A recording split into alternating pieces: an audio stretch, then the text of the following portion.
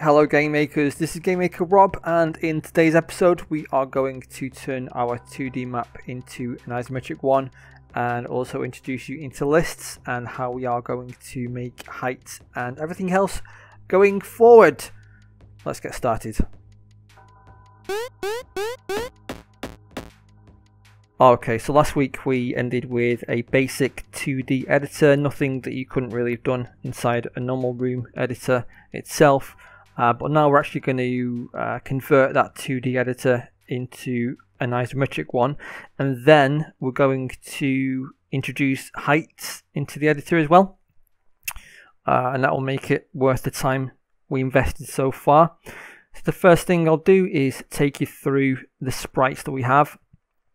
If you remember, we had a 2D sprite we had a blank grass, snow and water image in it, and we have an isometric sprite which has the same images, but obviously in isometric we have a blank image first, then grass, then snow, then water.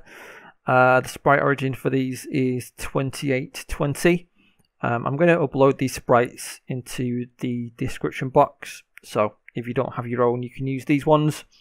I also have SPR ISO decoration. This is a new one. We don't have a 2D version of this. It's mainly just walls for now. It's just anything you want to place on top of a floor. It's called decoration. That's how we're going to do it in this tutorial. Centered on 3050, and we have a mouse cursor. This was the 2D mouse cursor. This is the isometric one. Same origin point as the floor. Okay, so let's get on with the code now. Inside OBJ editor, in the create event, we're going to have two new variables, ISO width and ISO height, and it's simply going to get the width and height of this sprite here. I don't think I've gone through this right now. Basically, this sprite is going to tell us how wide each isometric cell is and how high it is. If you notice, it's just basically the diamond part that I've copied. This is the only part we need. If we got the width and height of this sprite, then it's going to give us all this extra height here that we don't need, and it's going to mess up our calculations. So if you have your own isometric tiles, it's just the diamond shape at the top that we need for the width and height, this bit. Okay, so that's going to give us our width and height of our diamond shape. And then in the step event, the only thing I've changed right now is determining grid X and grid Y. So this was the 2D grid X, grid Y. This is going to be the isometric grid X, grid Y. These calculations might be confusing to you at first. You don't have to understand it to copy it. I didn't at first. When we actually draw the isometric grid, it's going to be easy to understand because you'll have a visual aid to go by. So make sure you've got this down for the grid X and grid Y. And then in the draw event, let's minimize these ones. So in the draw cell region, we have commented out the 2D draw X, draw Y, and this is the isometric draw X, draw Y. That's going to give us the proper coordinates to draw the cells. And then we also commented out this line to change SPR floor to SPR ISO floor. And then in testing, just so we can still see the numbers, I've changed the H line and V line to center and middle.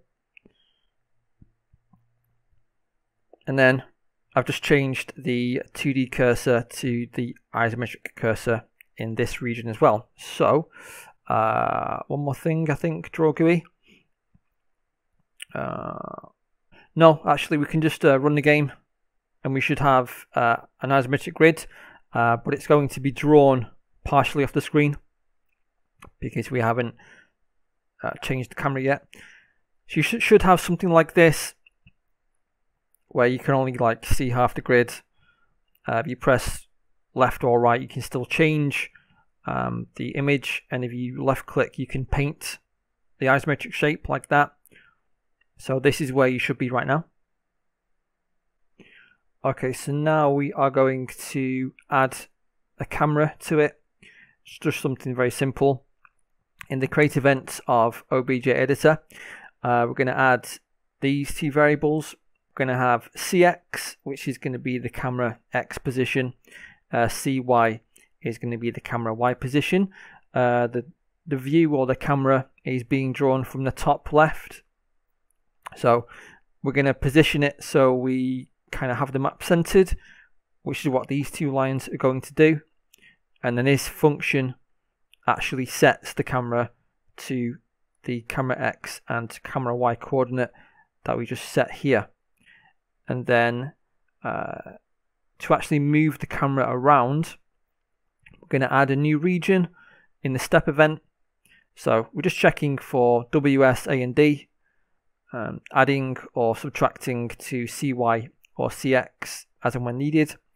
And if we press any of these keys, then we also want to run the function to set the camera position as well, based on the new coordinates. So if we now run the game, we should be able to see the whole thing. There we go. So the map's pretty much centered as best as I can do it for now anyway.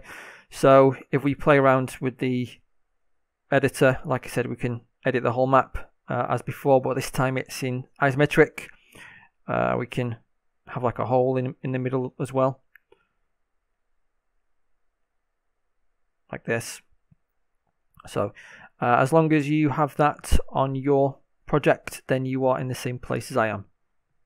Okay, so I'm going to use one of my amazing diagrams to explain just how we are going to store more than one piece of information per cell in the grid. Because at the moment, we've got a grid. It doesn't matter whether we draw it in 2D or ISO. It's the same grid, storing the same data. This particular example I have here is mostly grass, so all these green cells are going to be holding the value of 1, because 1 is the image index for grass in the sprites that we're using to draw.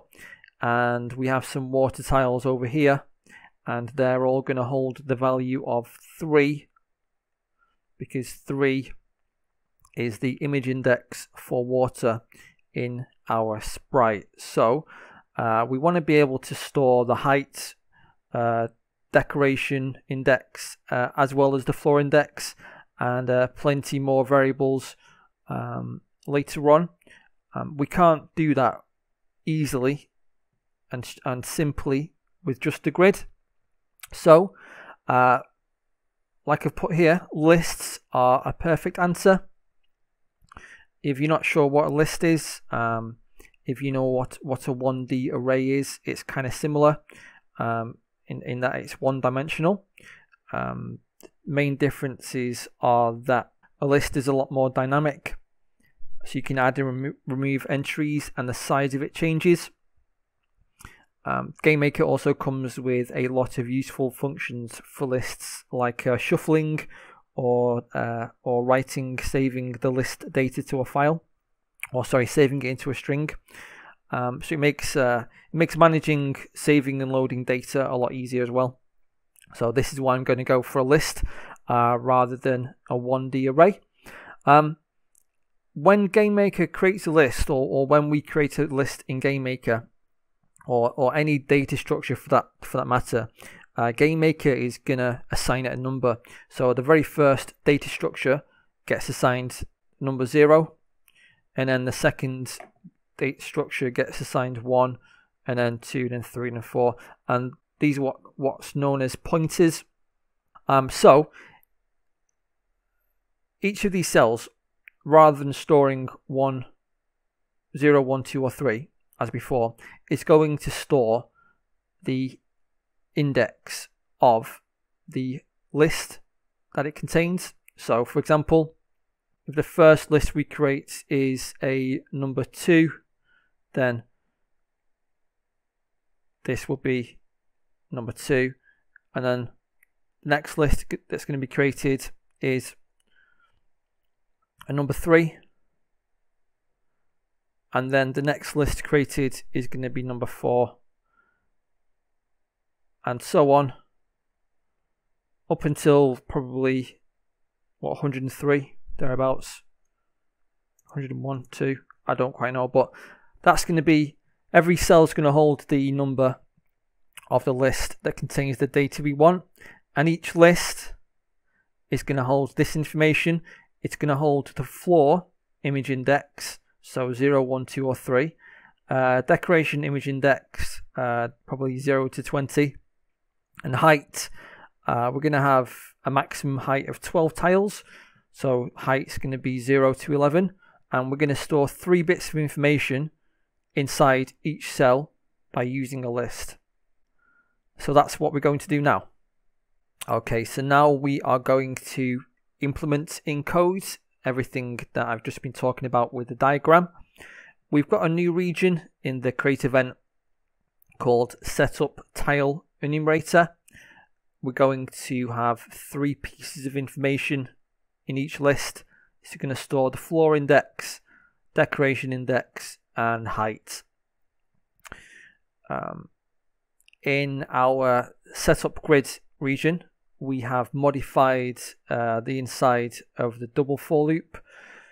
Previously, we just had this line, which sets every cell to a value of 1. But instead, now we are going to create a list for every cell. We're going to save that list number inside the cell, and then for each list we're going to set a value for every piece of data. So there's going to be 3 pieces of data.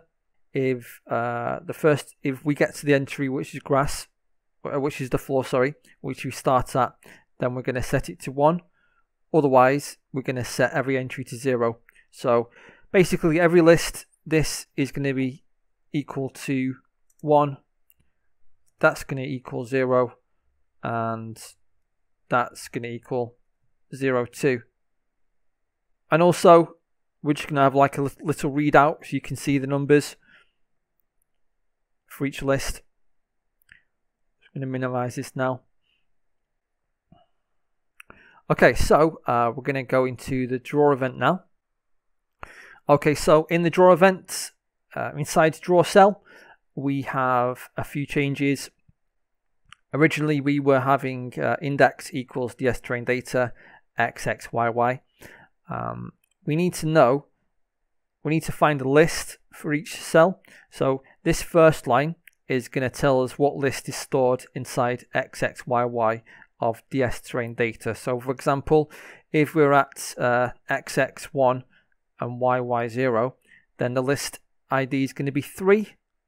So now we know that, then we can check this list and find out what data is stored under floor index, and it's we're going to save that information in floor ind.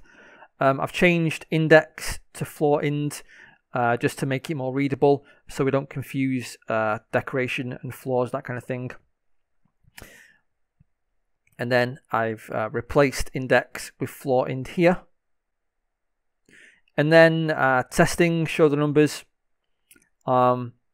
We've added these 2 lines. So we're grabbing the list again from ds train data, and we're just drawing whatever the index of the list is. I think that is it for the draw event. Yeah, okay, so let's run the game again. We should now see in our output, if we maximize it, you'll see all these numbers. Each one of these numbers is a list, basically. It's a pointer to a list. There's 100 of them, and in our game you can see it's numbered from 0 to 99 because the grid is saving the pointer to each list. It's not saving any of the data itself. It's just saving the pointer to the list, and the list is saving new information. That's how we're still able to draw all these tiles. Okay, so we're going to call it a day in a minute. There's one last thing that I want to show you. I'm trying to keep these episodes fairly short, just to kind of make it bite size. We're not really going to need grid size anymore, so that's why we have this yellow mark, so we can just delete it if we want to. So the last thing we're going to do is update our paint the map region, so we can still make changes to the terrain as before. Previously we just had this line.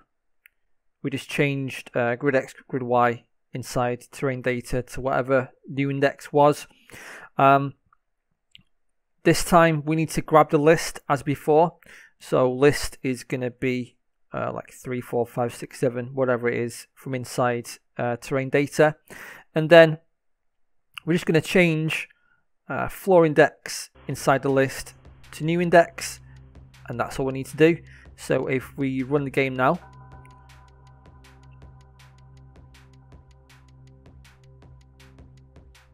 I'm going to change it to snow and paint over here, and I have some water over here, and then maybe a chasm in the middle as usual, and that's it. Next episode we are going to get on with the heights, saving the maps, loading them, all that kind of stuff. So yeah, next episode should be pretty fun.